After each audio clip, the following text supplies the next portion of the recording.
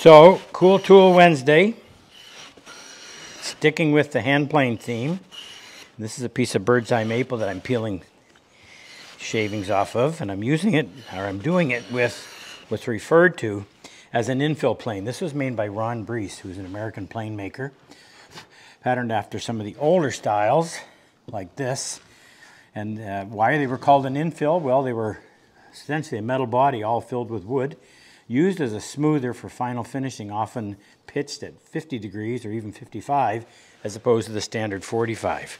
This one is made out of rosewood. It has mother of pearl inlay both on the front knob and on the rear tote. The blade is massive.